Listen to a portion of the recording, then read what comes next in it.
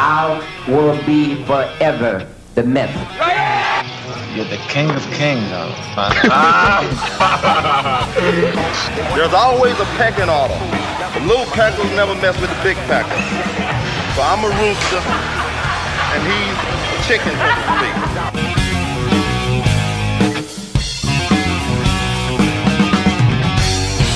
All right. Well, let's move on and talk about the other shows in 1980, Jerry. I want to talk about the Mr. America that year, which was a huge contest. Gary Leonard, right? Yeah, Gary Leonard was the winner, and you know, by 1980, man, it was a huge show because they had a lot of bodybuilders from all over the country going in there. Right. You know, it's funny because I have a poster in a frame here, right in my place. Oh, really? Mr. America, 1980. It's right over here. There's a guy it's a mythical bodybuilder holding a light is coming out of his hands. It was in California, right? It was in California that year. Yeah, yeah. I've had this thing ever since 1980. 40 years. Yeah. It's like an artistic picture, so I put it up on the wall. You know. Yeah, yeah. You know, but yeah, that was an interesting show. You know, Gary Leonard. He had competed before that, right? He didn't win though. Well, he took second to Ray Manser the year before. Okay, right. So he was more or less the heir apparent to win. Yeah. What was the top 5 there, John? Do you have it listed? Well, by then they were holding in weight classes. So in the heavyweight, Gary Leonard was first. Greg DeFaro was second. Lance Strayer was third. John Kemper fourth, and Billy Arlen was fifth. Billy Arlen was from Texas, I remember. Yeah. Yeah. And nice John Kemper was a great bodybuilder from New Jersey. He was. Oh, yeah. Diamond Jim, famous Jimmy. He had 2 years. Yeah, in Jersey. I knew John Kemper later became a IFBB official. Real nice guy. Yeah. I knew him pretty well, John. Nice guy. Of course, he passed away a few years ago. Yeah, nice guy though, you know. And of course, Lance Strayer. Very thick. Another guy with, tremendous arms. Yeah. Wow. I mean, I remember that show because I was in the Teenage Mr. Central USA in August of 1980. Yeah. And Lance went in it for some reason. He was already like a national level competitor. But I remember in Chicago, he was like a legend. Like people like, oh my God, Lance Strayer. You know, everybody thought for sure he was going to win Mr. America. And he went in that show and I was blown away. I was like 17 years old. I was like, oh my God, this guy's like a Greek god. You know, I thought for sure he was going to win the Mr. America. I couldn't believe he got 3rd place. His arms were so big. Yeah, his arms were just huge. I mean, he was another guy that fit into that category of, you know, you got to see him in person to really appreciate the thickness this guy had. Yeah. Really little blocky though. I think that's why. Yeah, he was. That's why he never reached kind of the elite stage of, you know, like a professional Mr. Olympia type. Yeah. Because he was a little bit too square, a little bit too blocky, thick but blocky. He kind of had like short arms and short legs, didn't he? Exactly right. Yes, he did. Yeah. So threw off his symmetry a little bit. Yeah, but he had some really good. I think he had a really good back too, if I remember. Huge back, yeah, super wide back, yeah. Very wide back, yeah. And who was second again? Greg DeFaro. Oh, Greg. Yeah, I knew Greg very well. Yeah. I actually trained with him a couple of times. They used to call him Rocky. Yeah. Because he slightly resembled Sylvester Stallone. He was a nice guy, Greg, and man, I'll tell you, he trained hard. That guy. Greg won the international that year too in the Olympia. Yeah, another guy with really great arms. I remember working arms with him once at Gold's Gym. We were doing barbell curls, and he curled until like the bar literally dropped out of his hands. Yeah. He slammed it so hard on the bench. I thought the bench was going to break. The bar looked almost bent. I mean, you know, and he very heavy on tricep push down. I couldn't. I was in pretty good shape. I couldn't keep up with the guy as far as the weights. He was a very intense trainer. A really nice guy too. He's from New Jersey. Yeah. I remember he lived in a place called Cherry Hill, New Jersey. It was called. Oh, okay. Yeah, he showed up years later. Tried to compete one of the first Masters, Mr. Olympia. Unfortunately, he wasn't in shape at all. He had a lot of hard times. He had a marriage went sour, and his wife cleaned him out. He told me, and Bill Grant and I hung out with him, and it was very sad because he was very depressed. And I remember taking Bill Grant aside. I said, you know, Greg is like really depressed. I mean, somebody needs to talk. This guy looks like he's going to commit suicide. He was that bad off, you know. What did he die of, Jerry? Do you remember? What? What did he die of when he died? You know, I don't know. He didn't kill himself, did he? I don't know. I don't think so. No, I remember he passed away, but I don't remember what it was that killed him. I think it was cardiovascular disease, but I'm not sure. Okay. I'd have to look it up. Yeah. But I felt really bad when he died because he was always nice to me, always a nice guy, you know. And like when he was at his peak, he was a top bodybuilder. Oh, he was super thick. I mean, for an amateur especially, he was super thick. Very thick arms, very good arms, and, you know. And Gary Leonard, this is a guy I never really knew. Did you interviewed him, right? Yeah, I interviewed him. Yeah, real nice guy. You know, it seems like, but this is a guy who I never actually met. He's one of the few guys of that era. Never spoke to him, never met him, never saw him train. I know nothing about him except, didn't he become a law enforcement officer after he bodybuilding or something? Maybe. Wasn't he from Fresno? Yeah, he was from Fresno. Yeah. Yeah. But I knew very little about the guy. He had a nice build, though. Yeah. You know, nice build, but I know almost nothing about that guy. Yeah, he had a real, like, for a heavyweight, he had a real symmetrical build. Not a huge guy, but very symmetrical, very well proportioned, and real cut, real nice definition. He was one of those guys that for some reason, I can't explain why, he never got the publicity that a lot of the other guys got. And there was another guy like that who also won the America. He was from Flint, Michigan. If you can't remember his name, he had big legs. And he also passed away a couple of years ago. This guy had nothing. This is a guy who won the I think it was the AAU America. No publicity at all after that. Nothing. What year, Jerry? Oh God, I wish I could remember this guy's name. I know he had like his own construction company. I tried to find out why. I always wondered why he died. You know, he died very relatively young, but he won the America. He competed in the NABI Universe, and then he just dropped off, and it was never, you know, had a body compete again. Had a nice build, big calves, but this guy stands out to me. I was always curious about him because no publicity, nothing. A guy who won the American compete, nothing, not an article, not a thing, nothing. Wow. And the same with Gary Leonard. There was like relatively little publicity about the guy, which I can't explain why. I mean, if I wasn't writing for Weeder in '80, but if I was, I would have done a story on the guy for sure. It was in the 1980s that he won? Who? It was in the 1980s that he won? This guy, I think, won it in the 70s. Oh, God, what year was it? 74? No, who was in 74? Was that Mahalik? Ron Thompson? That's it. Ron Thompson. That's the guy. Yeah, you're right. He didn't get much publicity at all. Ron Thompson's the guy. That guy was always a curiosity to me because I remember trying to find articles on the guy. Yeah. And because usually when a guy won the America and then he goes in the universe, there's somebody writes an article on him. Yeah. Now, try and find an article on this guy. You'll see. Yeah, you're right. There's an article about him winning the contest, but that's it. Nothing after, no training articles, nothing, no photos, nothing. Now, I don't know. The guys before that, you got Dickerson in 70, you had Casey in 71, you had Mahalik in 72, Jim Morris 73, and then he was 74. But yeah, you're right. You never hear nothing about him. I mean, those other guys all had some publicity, that article. Sure. But I don't know whether it was because Ron Thompson either didn't want the publicity or didn't care about it. I never knew because he's a guy I never met. I know that a friend of mine competed against him. The guy who I trained in the 60s, a guy named Pete Caputo, competed against Ron Thompson. And I'd seen one photo of him he had won some Junior America, Ron Thompson. I think that's what Pete competed in. And he won it. Ron Thompson won. I said to Pete, how does this guy Thompson look? He looks pretty good.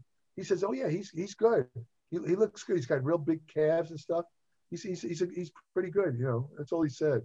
But I never knew anything about this guy. Yeah. I was kind of surprised when I read one day that the guy died. And, you know, I tried to find the cause of death, never found anything, nothing, nothing, not a thing. I don't know what he died from or anything. Interesting, you know. Well, in the light heavyweights that year at the 80 America, Bronston Austin beat Ron Teufel. Bronston, I knew Bronston Austin. Yeah. Bronston was a really nice guy, very nice. I trained. He trained at Gold's Gym for a while. Very nice guy, super. Very trained very hard. Did he? He was one of those really responsive guys. Never got out of shape, but he'd start training hard about 2 weeks before the show. Oh, wow. He looked great. He looked great. I mean, he changed his body in 2 weeks, like a Frank Zane type. Great biceps, right?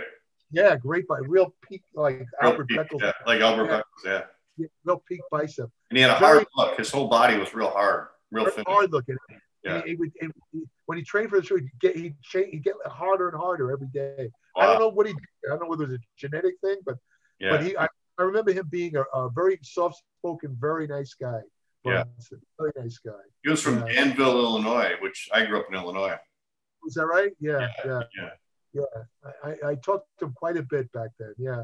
And who was after him? Oh, Rod was a good friend. Ron Teufel, yeah. Ron Teufel, yeah. I knew him very well too. You look at Ron Teufel's career. I mean, I think the first America he did was 76, and I don't think he won the short class there. I think Pat Neve won the short class that year. But after that, he was winning the short class every year, like 77, 78, 79. And then now it goes to light heavyweights, and he takes second. Well, Ron did not have an aesthetic physique at all. Yeah. Very chunky looking, you know, but he had extremely deep abdominals. I mean, really deep. Really good abdominals. Kind of thick waist, but very deep abdominals. He had pretty good arm development, you know, kind of chunky looking legs and stuff like that. But he had an overall body, just didn't have good aesthetics. So, you know, he was very mad. I can't remember which show. He lost the contest to Tony Pearson. 78. Was it the American? Yeah, American. I remember he was very annoyed about that. I think that was probably his peak, right? Yeah, that was the best he ever was. And he was very veiny. He was very vascular for that show. And he was very unhappy because he thought that he felt he was much more heavily muscled than he felt that Tony was, you know, good, but he felt that he just had a lot more muscle than Tony and should have won. Yeah. And I remember, I think I told you the story. Ron had this tattoo of some sort of dragon on his arm there. Yeah. And I you know, it's kind of funny today when you have all these guys, you know, competing with tattoos, but Ron felt it detracted from his physique. He even thought that it was costing him in contests. He thought that the tattoo was obscuring his, you know, shoulder and arm definition. So he decided to go to some quack doctor, and the guy used some sort of, I don't know whether he tried to burn it off. I don't know. But I remember the poor Ron, he had a bunch of scar tissue on his arm. In other words, it almost would have been better to leave that tattoo. It looked like the skin was deformed. Yeah. You know, today I'm sure they have better methods to remove, but back then in the 70s, it was very crude. You know, I felt bad for the guy. You know, I mean, it looked like you know what it looked like? You ever see these skin of a person that was in a bad fire? That was burned? That's what it looked like. Yeah. You know, in other words, he took off the tattoo to make the arm look better, and it made it look worse. Right. Very sad. And, what's amazing about him is how good he was at a young age. I just looked up his birthday. He was born in 57. So that means in 76, when he went in the America, he was 19 and he got second place. That's crazy.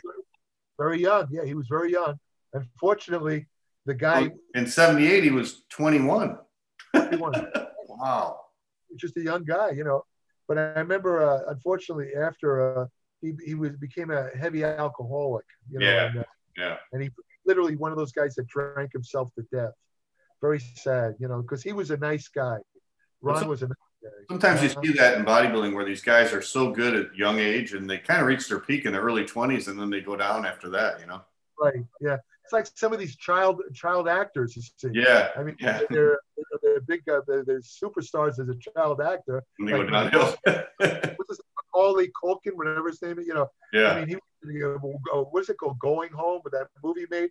I mean, the guy just went nowhere, and then he got into drugs and alcohol himself. You know, they get so frustrated, they're thinking their careers they're going to continue, but once they're not cute anymore, nobody's interested in them. Yeah. You know? Yeah. I mean, Shirley Temple, who's the biggest probably child actress in history, she was such a prodigy that that she was accused of being a dwarf. Not a dwarf, a midget. They thought she was a midget because they couldn't believe any kid could act and dance and talent. So much talent. An adult, right? And she actually saved a movie studio. I think it was MGM would have went bankrupt during the. She single-handedly, her movies saved an entire movie studio.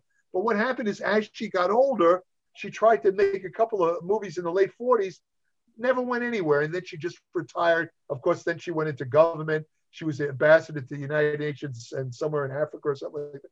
So she had a good career. Shirley married a guy black. She was Shirley Temple black. Yeah. You know, and she passed away a couple of years ago. But it's the same thing. Some of these bodybuilders, I mean, they're great teenage bodybuilders. Yeah. But for some reason, when they get older, it's like they just burn out or don't reach their potential. I don't know why. Yeah. So he's like, in the 1980, he was 23, and he was already starting to lose his peak. You know. Yeah, already. Yeah. I don't know his personal life, so I don't know what literally drove him to drink. Yeah. I don't think it would be the bodybuilding career, but it might have entered into it. The fact that, you know, he might have thought he'd be like an elite bodybuilder. Yeah, and he never made it. Yeah. Maybe it frustrated. Maybe I can see that. Yeah, I can see that too. That might have put into it why he, you know, turned to drink like that. You know, very sad. Here, let me read some of these other guys that were in this, because you had Bronston Austin in first, Ron Teufel in second, Ernie Santiago, who went on to win the Mr. USA. He was third. Out of Hawaii. Yeah, he lived in Hawaii. Hawaii. Yeah, I knew Ernie. He's another guy who I used to talk to him all the time at Gold's. Very muscular, great abs, nice build. He has the kind of build that would do very well in like today in the classic division. He'd be like a top guy because he had a physique like again, I keep forgetting his name. The guy who won. Bumstead. Well, he had like a Bumstead type physique, you know. Yeah. But here's a guy who I used to talk to, and a couple of years later, I saw him. Many years later, he shows up. Hey, Ernie, how you doing? I had no idea who I was, so I just walked away. It's kind of funny because if you talk to this guy all day, you think he'd remember. He had no idea who I was. You know, I said, all right, you know, nice. I remember in '83, he won the USA overall as a middleweight. That was really unusual. Yeah. No, he was very muscular. Like, yeah. Yeah, and I do remember him being from Hawaii. Yeah, I do too. Yeah. And Charles Glass was fourth. Charles Glass, yeah. You know, Charles Glass, of course, I know him very well. He was I don't know if you know, did you know that he was the captain of the gymnastic team at I remember when he did his routine at the '84 Olympia, he was doing handstands and stuff, you know. Charles Glass was the captain of the gymnastic. When he posed, he'd do these flips all over the stage. Yeah, he did do a flip at the Olympia. Nobody could do that except him. Right. It almost became his trademark. And I remember interviewing him on we laugh about it today. In fact, I reminded him that I saw him about a year or two ago, and I reminded him this. I said, Charles, do you remember when we did that interview on when you were competing in the 80s? We did the interview on your dietary techniques. And I asked you what your contest diet was, and you said you had no contest diet. He says, well, I eat whatever I want. He says, I'll eat French fries and cheeseburgers, and I still get, you know, I'm still shredded. I don't need to follow any diet. So I said to him, I saw him at one of the Fit Expos about a year ago, and you know, he's much older now. And of course, he's now a top trainer at Gold's. Yeah. Oh yeah. And I said to him, Charles, I said, I bet now you can't eat like that, like you did back then when you were competing. You probably have to follow a diet like the rest of us, right? It's wrong. I still eat whatever I want. No, really? Wow. He told me that. Yeah, we both laughed. You know. Yeah. Jim Seitzer was fifth. Remember Jim Seitzer from Ohio? Yes, I vaguely remember him. Yeah. I interviewed him on my show too. Yeah. Paul Love was seventh. Paul Love, the great body. Yeah, from where was it? California, right? Was he in California? San Jose. Yeah. San Jose, California. He promoted the '83 Nationals, remember? That's right, which I attended. That was where Bob Paris won. Yeah. And he was Flex Wheeler's father-in-law, right? Yeah. His daughter, she was an identical twin. Yeah. I can't remember her name, Marilyn or something. I can't remember her name. Madeline? Was it Madeline? Madeline, I think it was. Yeah, she married, as you say, Flex Wheeler, and she was in the room when Flex had a problem where they called at the Arnold show. She was his fiance at the time. They called me in the room because Flex was having some medical problem, and I remember she was crying her eyes out because she thought that Flex was dying. I'll never forget that. Wow. She was actually in tears. She was so messed up, Yeah. She was a very, very pretty girl. Very pretty. Yeah, I remember her. Yeah. Paul was a nice guy. I spoke to him quite a few times. Yeah, he just died. He just died a couple of years ago, I think. Yeah. He had nice physique, good at small waist. Nice guy though. Nice guy. I keep saying they're nice guys, but I know I probably sound like Will Rogers, who always said, I never met a man I didn't like. But the truth is, I have to say, most of the guys I thought I'm not laying it on. I genuinely thought they were all nice guys. I can't think of anybody who was a real bastard other than Sergio Oliva. Yeah. I told you the story of. Right. He was the only one that stands out. Yeah. And his son is just the opposite. His son's a great guy. Yeah.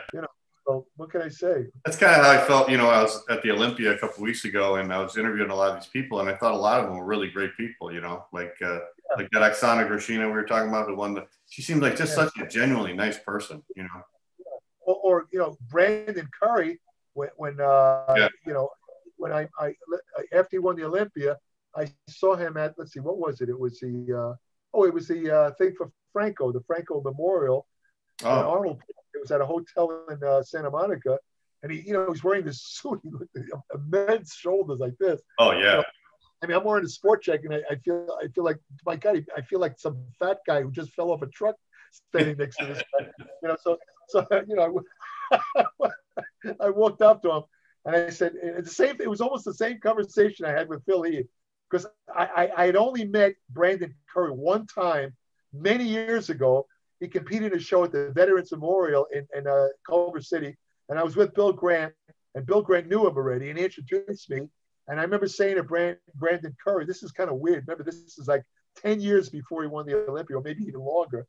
I said, I got to tell you, you have the potential, I said to him, to go all the way. You could be Mr. Olympia. It's amazing I said that to him all those years ago.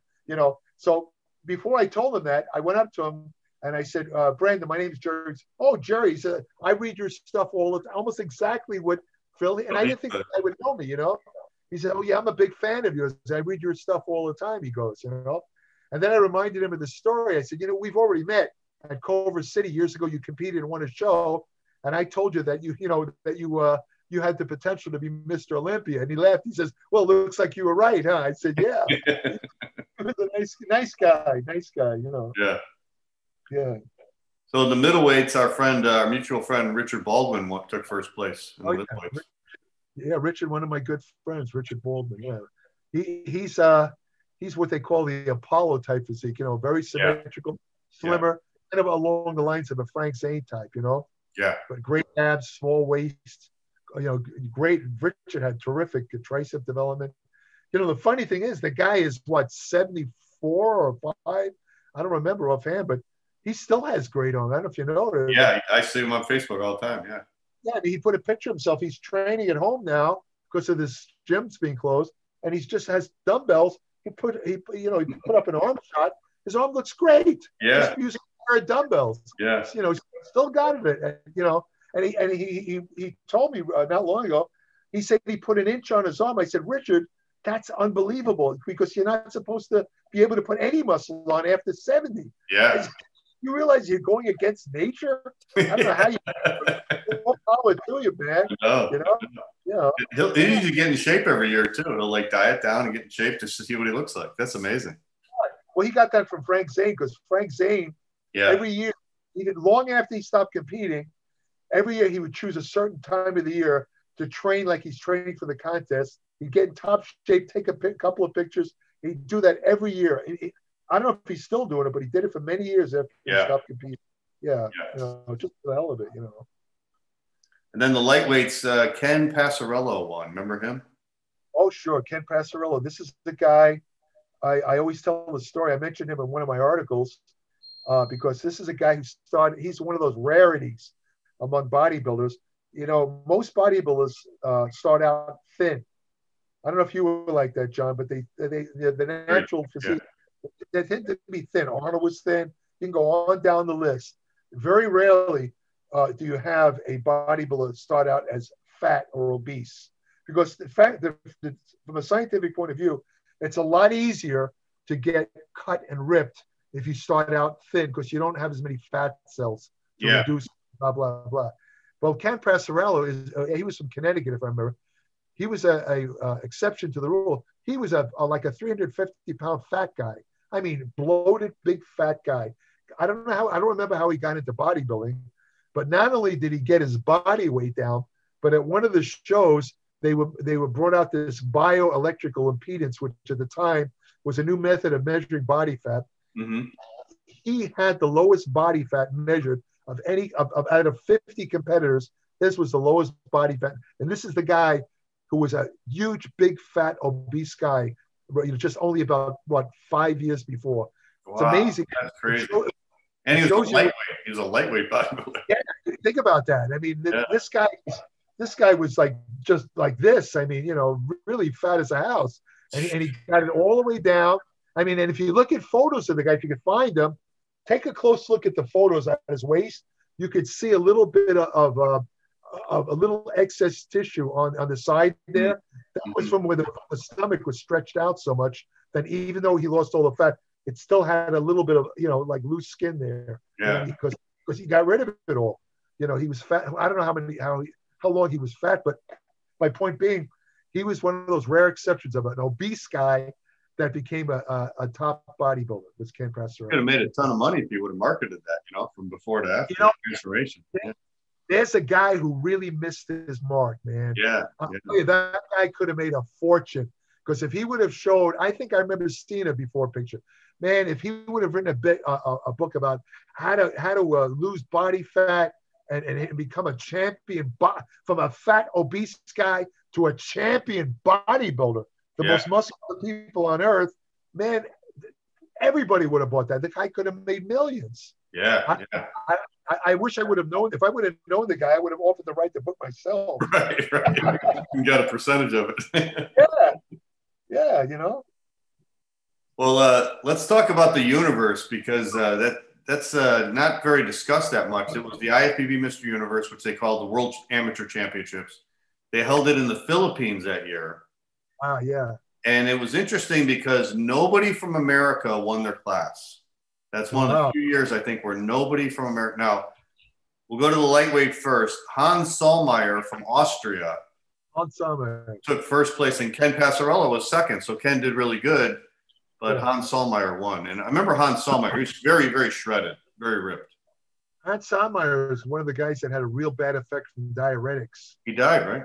Yeah. He actually died from diuretics. One of the rare cases of that. Yeah. I probably partially accounted why he was so ripped. He was. I remember he was striated. His chest was striated all over. Yeah, he was. Yeah. Now in the middleweights, Jorma Räty from Finland. Remember him with the huge lats? Yeah. Great arms. I vaguely. I think he might have recently died also. Just recently. Did he really? Oh wow! I didn't know that. I think I saw something about that. I could be wrong about that, but I could have sworn I saw something about that. He recently died. I don't know what the cause. Yeah, you're right. He died in actually 2007. Yeah. Oh, you looked it up? Yeah. I just remember, just vaguely, that reading something on him, because I recognized the name right away when I saw that. I didn't know he died. That's a shame. Yeah, I looked at that and I said, I remember that guy. I remember that guy compete. I think I actually met him when he came over here. Yeah, I remember he had really good arms and really wide lat, like Franco lat. Yeah, huge lats. Yeah. But he didn't really have much of anything else. Like his legs legs are very mediocre. Yeah. Even his chest and stuff. But he just had those two big body parts. That's it. That's right. Right. Yeah. Richard Baldwin was second, so he did good. Yeah, Richard was second. That's great. Yeah. So Richard took second in the universe 2 years in a row, because he took second in '79 to Roy Duvall, and then he took second to Yorma Ratty in 1980. Right. And this was the IFBB. Yeah, the IFBB. And it was held in the Philippines. And I remember I actually have the videotape from it. I bought it from Wayne Glash. Right. And I remember was it the president, or they call him the president of the Philippines was there? He was there, yeah. Yeah. The dictator. He was the dictator. Wasn't his wife the one with all the shoes? That was right. The wife. I was just gonna say, his wife had like 10,000 pairs of shoes. Right. What was her name? I can't remember her name offhand. Imelda Marcos, right? Imelda Marcos. No, that's it. Yeah, that's it. That's it. She was famous for her shoes. She had like 10,000 shoes. I don't ask me to explain that. I have no explanation. Yeah, I guess this guy loved bodybuilding, and Ben Weider, that's why he held it in the Philippines. He was a real fan of bodybuilding, that guy, Marcos. Real fan. Yeah. I remember Ben Weider used to visit him all the time. Yeah. You know, he was trying to get Marcos' support to get bodybuilding Olympics, so he'd go there quite frequently because Marcos was like a fanatical bodybuilding fan. Wow, that's awesome. Yeah.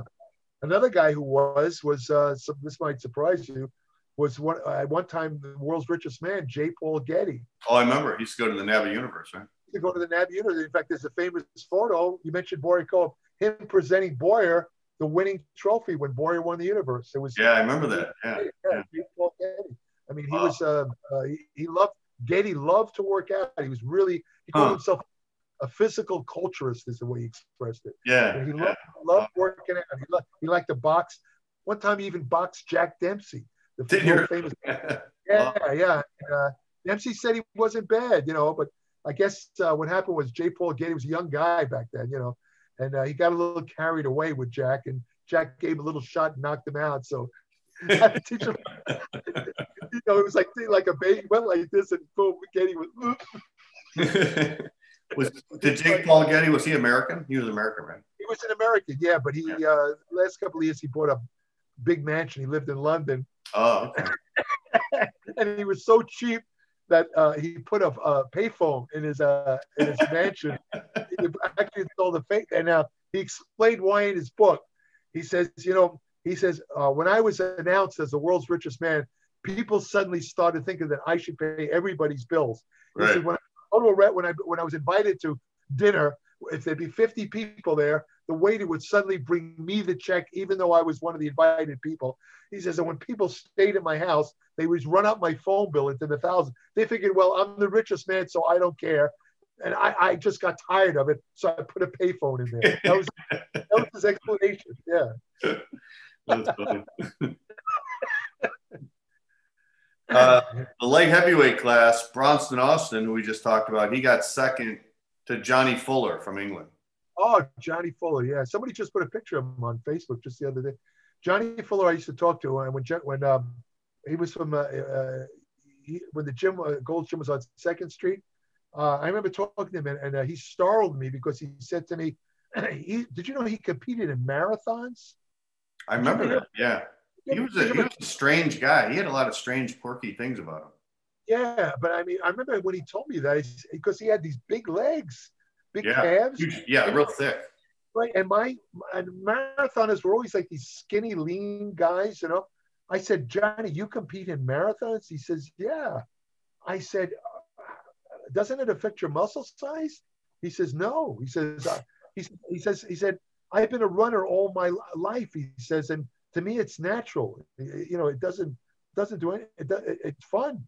He says, "I don't lose any muscle at all." Yeah. And well, I'm not going to argue with you. Look at you, man. I said, I just got to tell you, I've never met a competitive bodybuilder who also ran marathons. You're the first and last I think I'll ever meet. And he laughed. Yeah, I remember he used to do 32 reps of every set. Remember that? 32 reps. Yeah, 32. I can know why that figure. Right, why that number? Right. Why not 30? Why not 25? 25, right. That'd be 32. It's some sort of magic number, Right. I don't know. Right. And then I remember his diet was really weird too. He had weird ideas about his diet. Yeah, I don't remember it, but I remember it was very eccentric, this guy. Nice guy. Very thick. I mean, back then he had a real thick physique. Very, very thick, very thick. Yeah, I remember he had these really thick pecs and stuff like that. Yeah. a couple of years ago too. I'm not sure what happened to him, but Yeah, he died 2007 or 2006. 2006. Yeah. Nice guy. Yeah. And then Bronston Austin, who really looked good at that contest, he was in second. Yeah. Bronston was a top guy back then. One of the top guys. And John Torelli, we were talking about earlier, he got sixth in that contest. Yeah, John Torelli. He was. I told John when he interviewed me, that I wasn't laying it on to him. Just like I told you, I said, I really think you were underrated. I told him as a bodybuilder. I said because, and I said, let me explain why. I said I told him my philosophy again. You have a complete body, head to toe. You had all the muscle groups. You had really great symmetry and proportion. Yeah. I think that, you were underrated. I mean, I think that, you were a lot better than people gave. I know you won titles, but I still think that you were a lot better than people gave you credit for. Yeah. He was very happy. He said, coming from you, it's an honor. He goes, he really appreciated it, but I meant it. Yeah. I wouldn't say that if I didn't mean it. My philosophy, I think I talked about this, John, like Franco Columbu, I didn't like his physique, so I never gave him a compliment. It's not like I was mean. I just didn't want to lie to the guy. Yeah. If I don't think something is true, I'd rather not say it. Yeah. And I was never impressed by Franco's body, and he picked up on that, and he never liked me because of that. Right. That's why I was surprised when they invited me to his memorial. Yeah.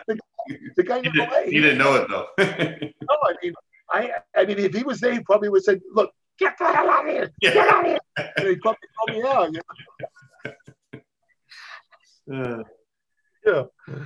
But it's impressive that the judges rewarded someone like John Torelli, who had a symmetrical physique, was not a mass monster, but he was still able to place high in pro level shows in the 1980s because he just had that nice symmetrical physique, Right. Yeah. You hit it right on the head. That's why, he didn't win a Mr. Olympia or something because he didn't have the mass. Yeah. But still had a great physique. I mean, the guy, really nice physique, Torelli. Yeah.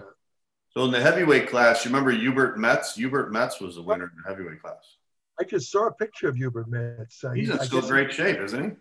He's something like 80 years old, and he's still in great shape. He was flexing his arm. He always had this little round bicep. Yeah. And when he's flexing his arm, now he's an older guy, because everybody's arm shrinks when they get past a certain age. So he's got this. It looks like a little golf ball sitting on his arm. Yeah. Obviously he still works out. So more out, yeah. He was. Yeah, I remember him well. Yeah. He had kind of an odd looking physique, right? He was very tall, long legs. Right. Just the muscle shapes were a little different, but he was still good enough to win the Mr. Universe. Yeah, he was good. Not an overly aesthetic physique. You wouldn't call him like a beautiful physique type of thing. But he was muscular. When he was in shape, he was very muscular. He really was. He was in good shape, very well defined, that type of thing. Yeah. Now Gary Leonard, who was Mr. America, he was in sixth, so he really dropped the ball at that contest.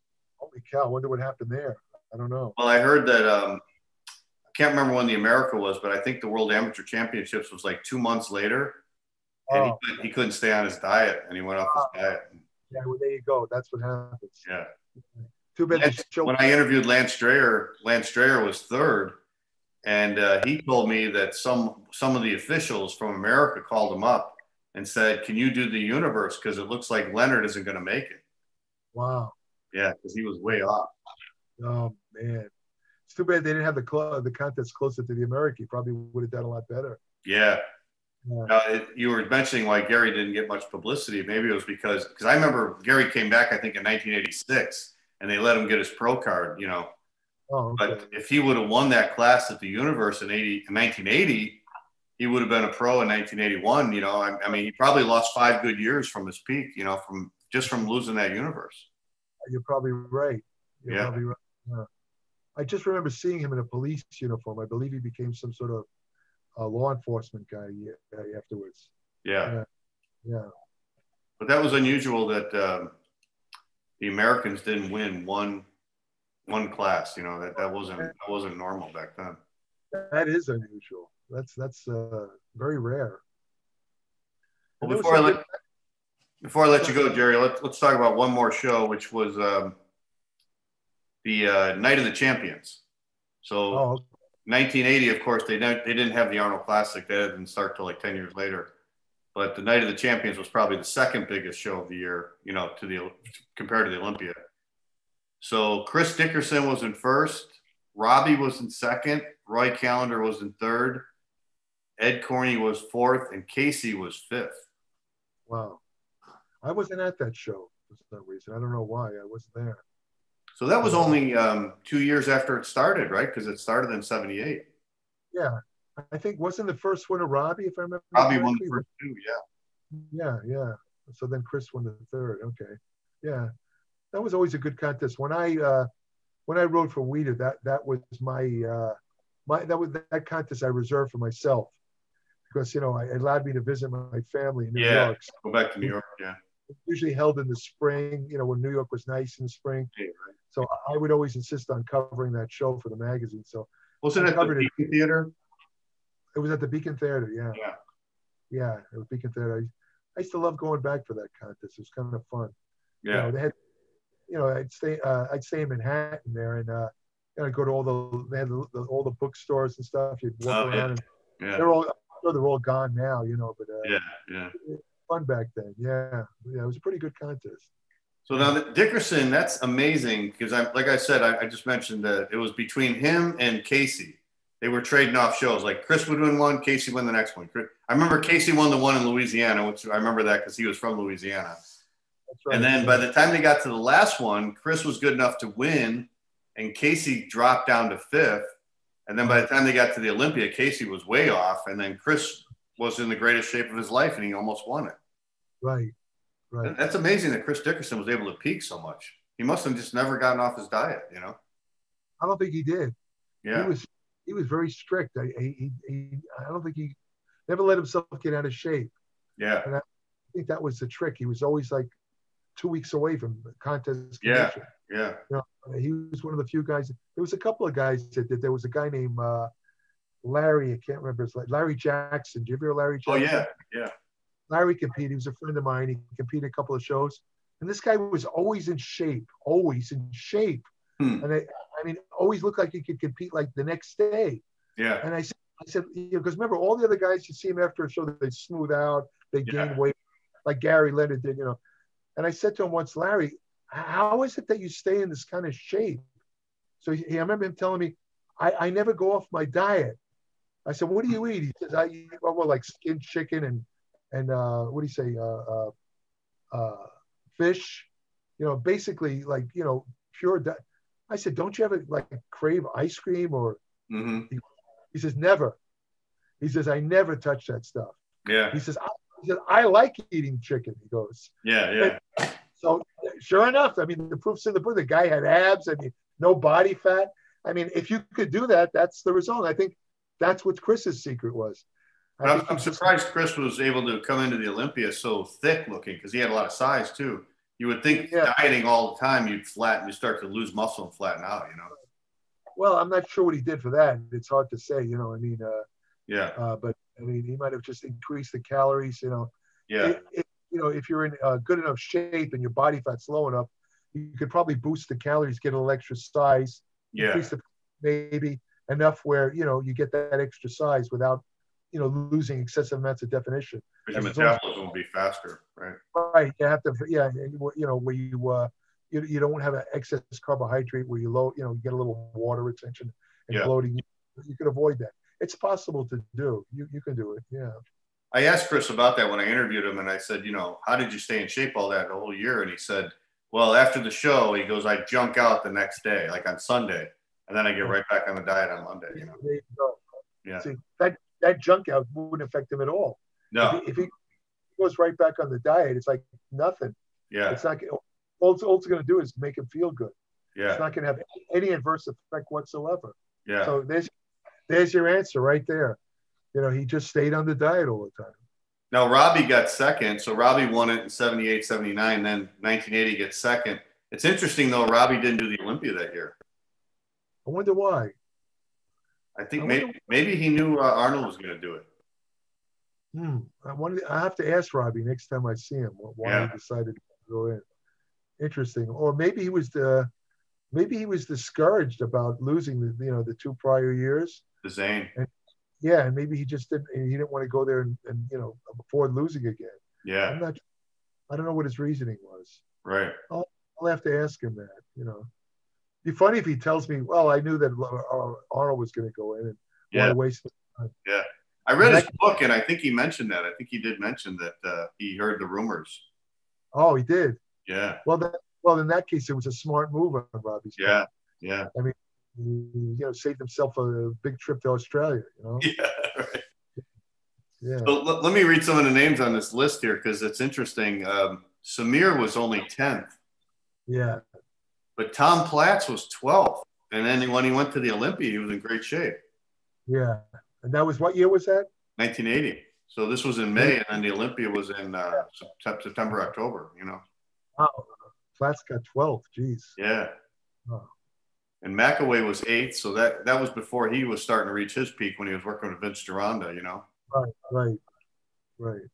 And Ed Corney got 4th. So that's really good placing for Ed Corney with all those other guys, because he was getting older by that time. It's true. Yeah, it's true. But I think Ed's posing really helped him a lot because nobody could pose like Ed.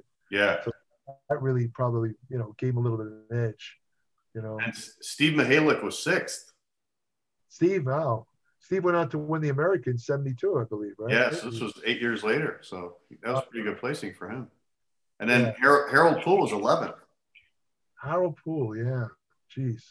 Yeah, all those years later, from the 60s to 1980. I don't remember what Harold Poole looked like in it. I wonder how he looked in 80. Yeah. I'm sure he probably didn't look as good as he did in the 60s, Right. Yeah. Although I remember training, me and Bill Grant trained with him right around that time at Gold's, and he was in good shape. Yeah. Harold. Yeah, so I don't know. I can't explain the placing. I don't know. Bill was in the 7th. Who? Bill Grant. He was in that show too. What did he place? 7th. 7th. Okay. So he did pretty good. Yeah. Casey was 5th. Ed Corney was 4th. Roy Callender was 3rd. So Roy went in the Olympia later that year. He looked great that year. Yeah. And Robbie was 2nd. Yeah. Top guys there. Yeah. That's kind of a contest I think that was forgotten about, 1988 Night of the Champions, because everybody focuses on the Olympia, so nobody really talks about the Night of the Champions from that year. No, I actually forgot it myself. I did too. I was looking at the list. I was surprised to see these names and where everybody plays. Yeah. Especially Platz taking 12th, and then he looked really good at that Olympia and took 9th, I don't get it. I'm not sure the reason. Probably didn't peak. For it. He probably was saving it all for the Olympia, Yeah, I think you're right. That's probably it. Yeah. All right, Jared. Well, I'll let you go. Thanks for joining me again for the 1980 discussion. All right. And next time we'll talk about 1990, and we'll finish our wrap up for the end of the year. All right, sounds good. I hope people enjoy the show. Yeah, we talked about a lot of good stuff from the old days. So a lot of anecdotes that you didn't read in the magazines. That's right. And Jared, before we go, mention your newsletter one more time if you can. So. It's appliedmetabolics.com. Okay. It's Applied Metabolics. It's a monthly newsletter. It comes out on the first of every month, 30 to 50 pages. I cover nutrition, exercise science, hormonal therapy, like testosterone replacement therapy, anti-aging research, ergogenic aids, a whole bunch of topics, women's health and fitness, and it's all evidence-based, science-based, and the advantage of it is well, there's a couple of advantages. Number one is my years of writing experience, which is 45 years, 10,000 articles. So I know how to write. I know how to translate very complex science into readable prose that people will understand. Right. Also is the fact that I also include, as we do here, a lot of anecdotes about my experiences in bodybuilding as a competitive bodybuilder, the people I've known, Arnold, I try and make it entertaining and that kind of stuff. And if anyone reading that, I just practically guarantee, no matter what their level of education, they will learn something, and hopefully they'll enjoy it. I can't think of a better publication anywhere on the internet than mine, and I've seen quite a few of them. You know, some of them are, you know, pretty good, you know, on nutrition or exercise, but nobody covers the range of topics I do. I cover a lot of topics that you won't find anywhere else, even all over the internet, even in blogs and in videos and stuff like that. So if people really want to know the truth based on both science and experience, they should subscribe to Applied Metabolics. Again, appliedmetabolics.com. Yeah, that's what I like when I talk to you, Jerry. You know about all the research and you're able to explain it. You know, exactly. It's not like reading a boring scientific journal, which nobody's going to do. You're able to interpret that and then explain it, which really makes it interesting and it makes it understandable for the average person. I also see I try to make it practical. In other words, there's a lot of topics I find interesting, but I always try to keep the audience in mind. And I say, well, would this interest a large number of people or is it just me? And if it's just me, I won't write about it. I write about something I think a large range of people would find useful. And if it doesn't meet that criteria, I don't write it. So I think a lot of people would like the stuff I write about. Yeah, absolutely. Yeah. Yeah. And how much is it again? $10 a month. You know, it's I mean, I've had it now for 5 years. I've never raised it. It's actually 5 years already. Yeah, and a lot of the other, you know, digital, but they're 3 times more money than mine, and they don't even give you as much information. So I think I have the best bargain on the whole internet, if you ask me. Yeah, absolutely. I put so much work into it, you know. Yeah, yeah. You know, so I just think I think it's definitely a bargain. I mean, I've had a lot of people who subscribe and they send me emails. You know, you should raise the price, Jerry. I mean, you're ripping yourself off. You're giving all this information so cheap and stuff like that. So, and then I get, you know, it doesn't happen anymore. But when I first started it, I get emails from crazy guys who say, "Why are you charging me?" You know. I can believe. Yeah. So I'd write. Well, after a while, I stopped responding at all to those things. But in the beginning, I'd write back, "Well, let me ask you, do you work at a job?" And you know, they'd write back, "Well, yeah." I said, "Well, it's really nice that you work for free. I mean," and they said, "What do you mean?" I said, "Well, you work for free, don't you?" They say, "No, of course not." I said, "Then why do you expect me to work for free?" And that would end the conversation. Yeah. When they'd say that, there would be no response because it suddenly dawned on them that what they're asking was ludicrous. Right. That I work my head off and not get paid anything. I mean, what kind of moron would do that? I know. I mean, I mean, it's not like I don't have bills to pay. I mean, you know, I don't own Amazon. You know what I mean? I have to work, you know? Right. So luckily those guys died out. I don't get that kind of stuff anymore. Yeah. But I did when I first, because you know what it was? These people are so used to getting everything for free on the internet. Right. They think that everything, bar none, should be free on the internet. You know? But the truth is a lot of stuff on the internet isn't worth anything. Yeah. You know? I mean, I don't charge for my videos. I put a video on my YouTube channel every week. I don't charge a penny for that. It's free. Right. You know, if they don't want to spend it, they can look at the videos. But I mean, my videos can't come close to with the newsletter. There's no comparison. Right. It's like comparing a headline to an actual news article. That's the difference. Right. You know. Right. Yeah.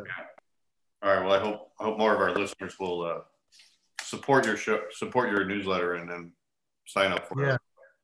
Yeah. I hope so too. All right, Jerry. Well, I'll talk to you next time about 1990, and I thank you again for joining me. I thank you for your time. I appreciate it. Sure, no problem, John. Always good to talk to you. Okay, bud. I'll talk to you later. Have a good New Year too. You too. You too. All right, bud.